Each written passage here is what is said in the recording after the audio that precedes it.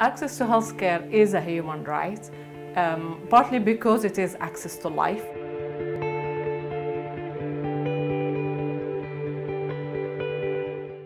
While in developed countries there is, for example, screening for a number of cancers that leads to early detection, that increases survival.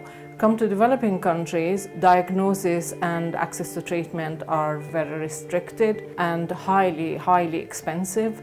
So there's huge inequality in access to cancer care.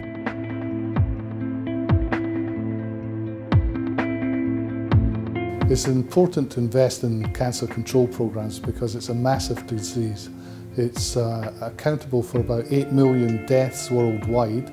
For oncology within developing countries, everything needs to be done. Right from an uplift in the training of oncologists, as well as an uplift in the equipment and the radiotherapy that's required to treat cancer patients.